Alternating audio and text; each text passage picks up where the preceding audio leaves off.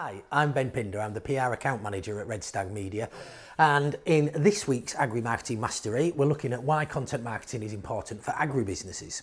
I've touched on actually developing some content marketing stuff in one of the previous videos, but I think everyone at this point understands what content marketing is. We're looking at blogs and valuable content that's really helping to get you found and drive search. But what I wanted to do in this video in particular was look at just why it's so important for your business and why you need to think very carefully about implementing your own content marketing strategies. So content marketing is about direct communication with your customer. It's not selling. What it is you sharing some valuable insights and really helping to demonstrate that you are the expert in your particular field or industry, and really starting to build up that trust and show those insights that you have. What you're actually getting people to do is to think a little bit differently. You're showing maybe a different way to do something about how your product or your services can help to achieve or overcome a particular problem.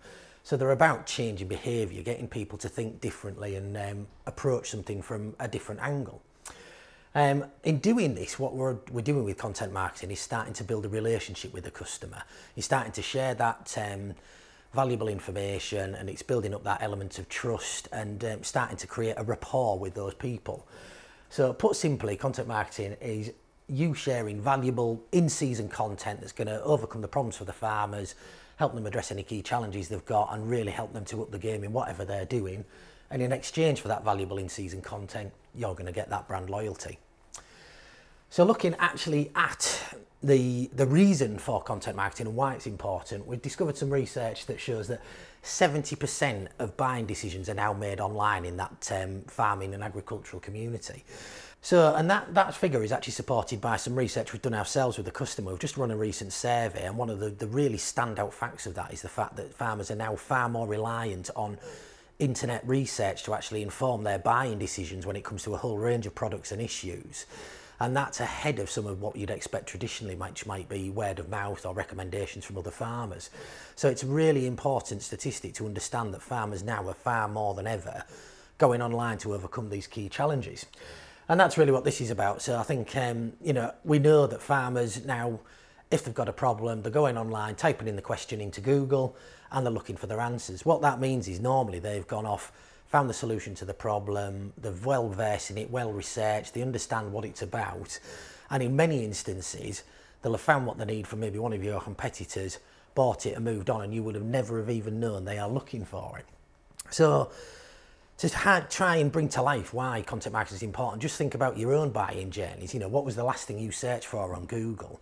When you went onto it, you were looking to buy something, you searched for it, you were looking about where it's available locally, you read some reviews on it, you compared prices across some of the different channels, and you even went on social media and asked some friends for some recommendations.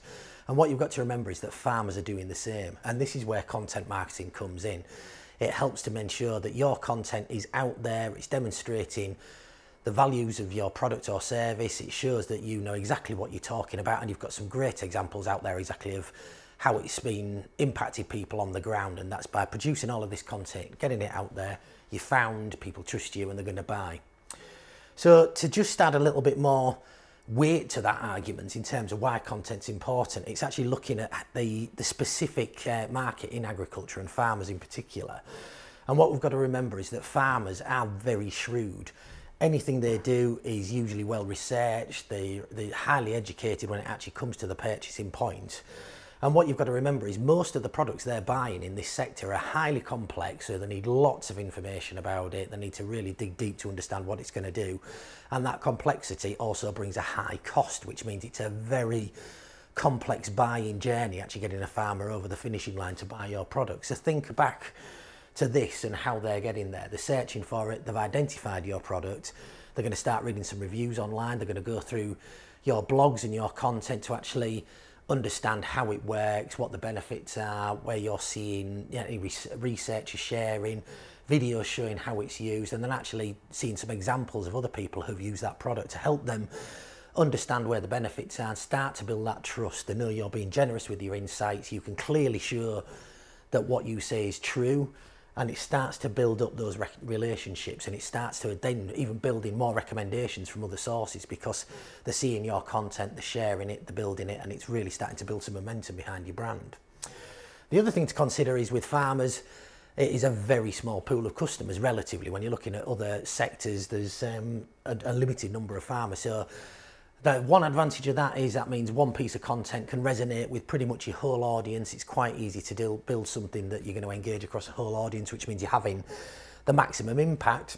The other element is that it means you've got to prove you're trustworthy and reliable, because word will soon spread if that's not the case. And if you are proven to be trustworthy and reliable, it's going to go back to those recommendations that are going to be bouncing around and coming back to you.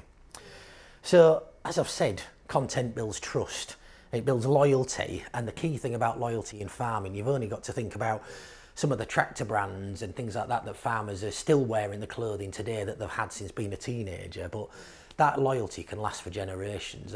Many of you will know that when you go onto a farm, they're still buying from a particular brand because the great-granddad started buying it because they had a good relationship with the salesman many years ago.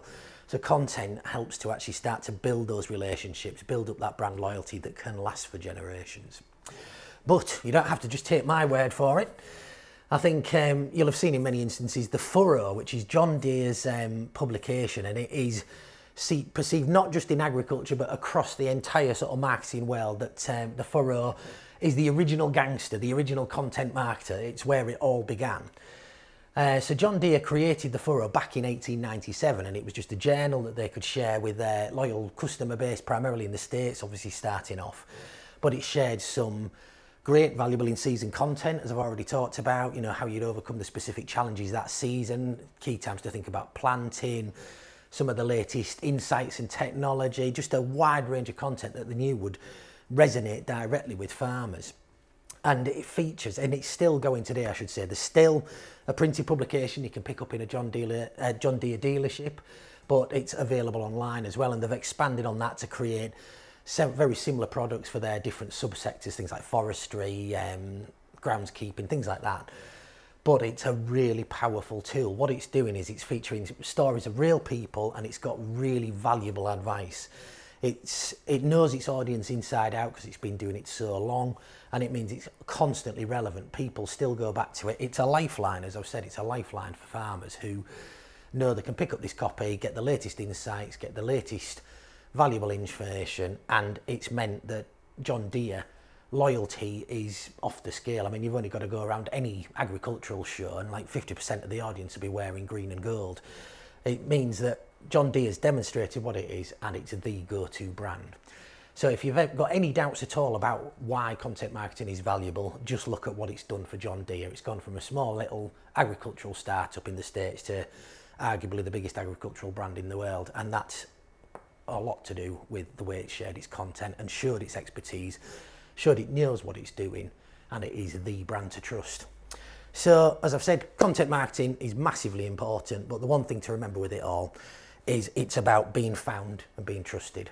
Content will help you show up when they hit the Google button, and when they've started reading your content and engaging with it, they're going to trust you, and they're going to, when they're coming to actually start making those buying decisions in the stock, they're already going to feel like they know you, and that makes the conversations a whole lot easier. Thank you. We're always happy to talk about content, so if you do have any questions, pick up the phone and we'll have a chat about it, and we'll see you in the next video.